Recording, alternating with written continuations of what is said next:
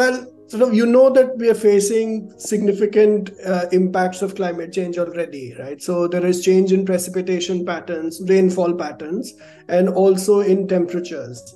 Now, agriculture is completely exposed to the elements. A large part of our agriculture is dependent on rainfall.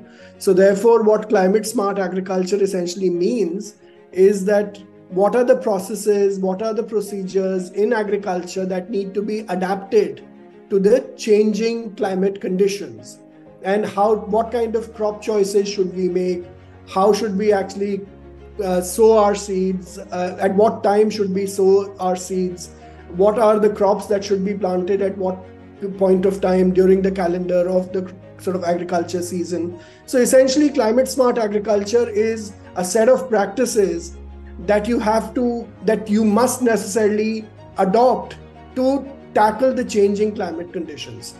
And the other part, so this is about adapting to the changing climate conditions, but climate smart agriculture is also about reducing emissions from agriculture. So agriculture does cause a lot of greenhouse gas emissions, especially crops like paddy.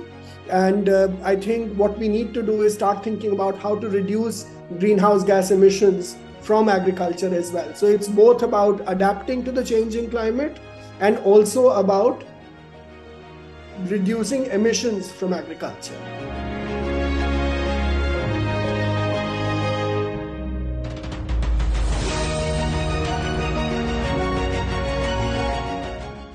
So there are many pathways to, the links between air pollution, water pollution, and of course land pollution, land degradation with the adoption of agriculture, right? So if you need more agriculture land, you would have to go up land which is under potentially forests or other land uses.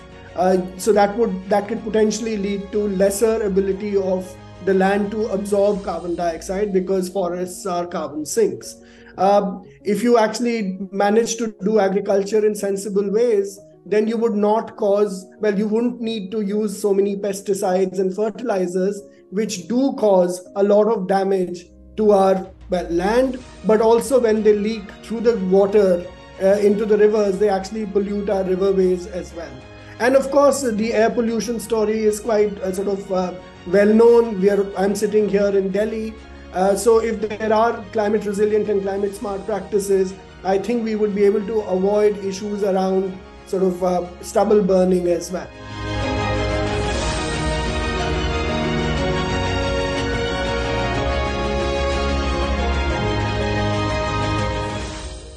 Well, so the government of India is actually quite aware of these issues. The fact that agriculture does cause significant agriculture will cause challenges to the environment. But of course, a large part of the population depends on agriculture in India as well. And most of the people doing agriculture, most of the farmers are smallholder farmers. So they're actually trying to make a living by doing agriculture. It's not as if we have too much commercial agriculture happening in India. So therefore, we have to find the right balance between adoption of climate smart agriculture practices, but also thinking about livelihoods of the farmers, like the operations of the farmers. So with that in mind, the government of India has launched quite a few initiatives. For instance, there is a national initiative for climate resilient agriculture, which was launched at a national level, which has introduced very creative climate resilient practices in more than 100 locations in India. We have a national mission for sustainable agriculture, which is a part of the National Action Plan on Climate Change, which is doing really very innovative work around introducing sustainable agriculture practices.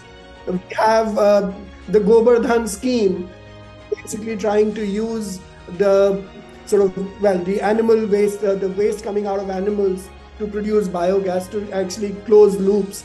So these are some of the examples where India is actually doing a lot in terms of thinking about how to make agriculture more resilient to the changing climate, but also trying to reduce emissions from agriculture. So this is a co-benefit of these resilient practices.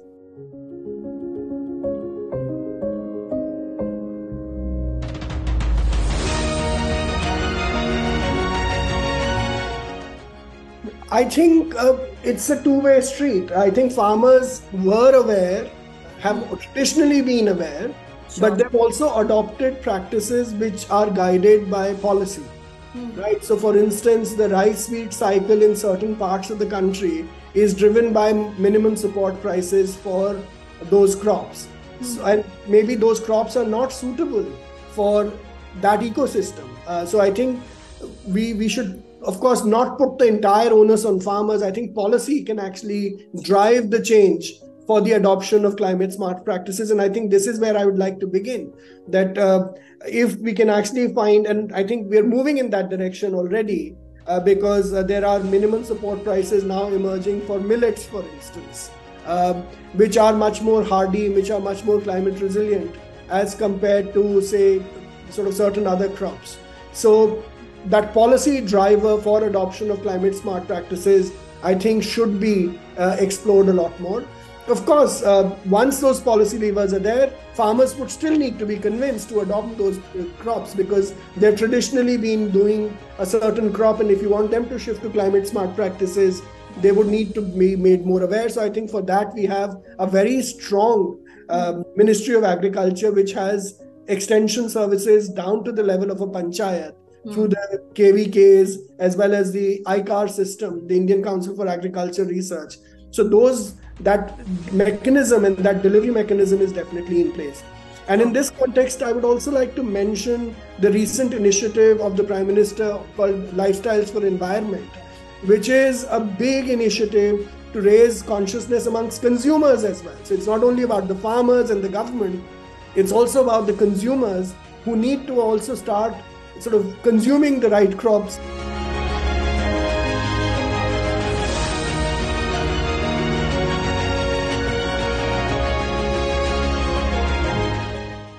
Well, I think the big challenge is to convince, well, the political economy of agriculture policy is very challenging. I think there are political considerations, of course, involved in making these choices. So, and there are different parts of the country which want different decisions because they are politically expedient as well.